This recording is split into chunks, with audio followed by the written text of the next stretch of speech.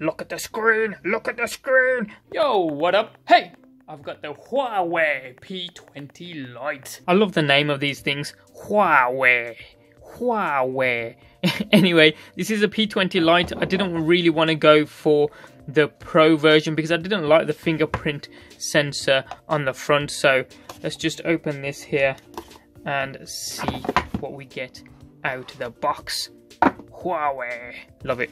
So let's go. We've got Midnight Black here, 64 gigabytes I believe, and that does look very nice indeed. Dual lens camera, we'll have a look at that in just 1 second. See what else we get out the box. Ooh, we get a SIM card tray eject tool here, kind of like a folded up piece of paperclip maybe. Nice and simple, does the job. So we get some reading material here, quite a lot. Look how thick that is. I wish people would stop, or companies would stop putting these in. Warranty information, 3-pin UK power adapter.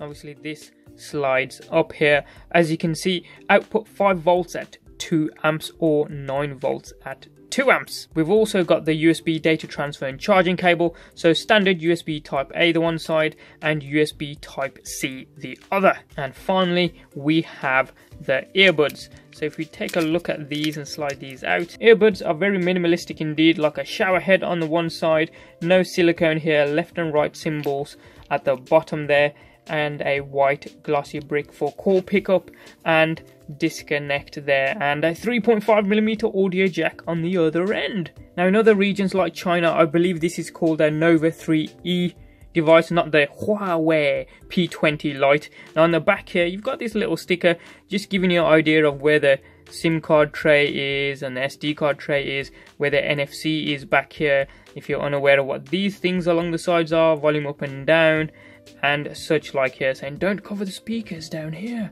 look at those. So we're just going to take this off though.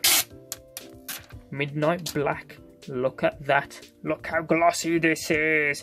Now I did deliberately go for the light here just because the fingerprint sensor is across the back here. I don't like the fingerprint sensors along the front anymore, just purely because if you're going to go for all screen, take the fingerprint sensor off the front here because it gives you more real estate for your screen. So along the back here you've got a dual lens camera, if that will focus in here, and I believe this has a 16 megapixel shooter and a 24 megapixel shooter.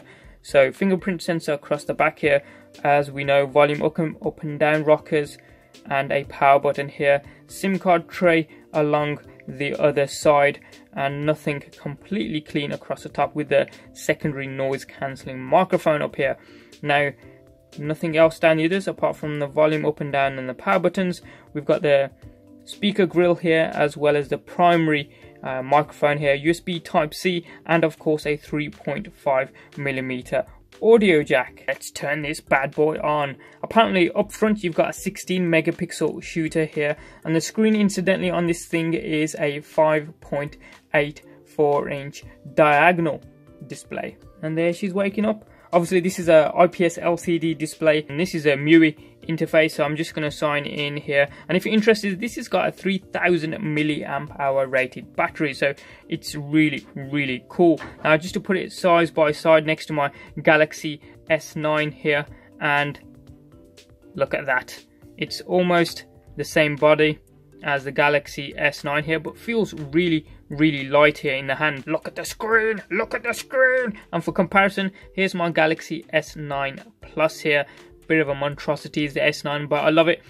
I think this is the perfect size for a phone. It's not too big and it's not too small, even for my spider fingers. And obviously this is running Android Oreo. So if we just go down in here, scroll down, let's go down to system and then go to about phone, Android version 8 here, Oreo on this Huawei P20 Lite or the Nova 3E, depending on which region you're in here.